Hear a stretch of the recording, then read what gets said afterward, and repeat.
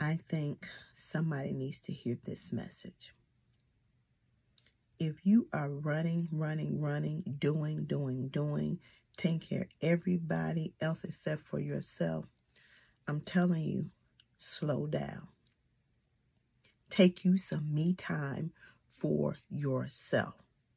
You can't continue taking care of everybody and neglecting yourself. Your body is going to shut you down. Take you some me time. Whatever it is, tomorrow will be there. It'll be there. If the Lord said so, tomorrow will be there. You can't keep running. You can't keep doing for everybody else and neglecting yourself. There is somebody out there that's exhausted.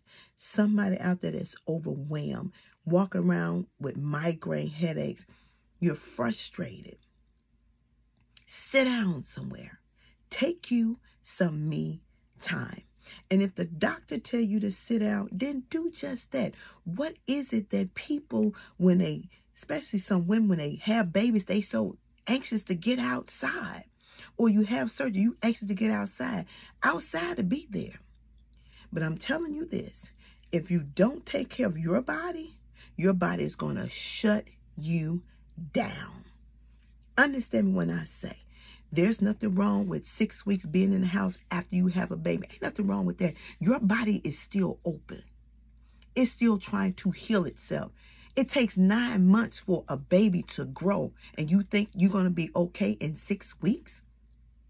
No. If you had surgery, what is so important outside that you neglect your health to go outside? What is so important? What is so important that you got to neglect yourself and you got to take care of everybody else? And you're wearing yourself down. You got bags up under your eyes. You migraine constantly. You're frustrated. Take you some time to yourself, because I'm telling you, you don't park it, your body is going to park you. And it can be in a good way or it can be in a bad way.